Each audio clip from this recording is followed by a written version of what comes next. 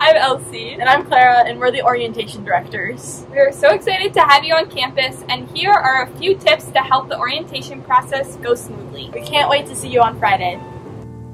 Before you move into your room, be sure to get your keys from your assigned check-in tent. If you live in Collin, Lichty, Scott, Wyckoff, or a cottage or apartment, you check in at the DeWitt flagpole. For any other residence hall, you check in at Jack Miller. Have your Hope username and password ready for a quick check-in. Hopefully it won't be as windy as when we filmed this video. It can be helpful to remove all excess packaging before moving in.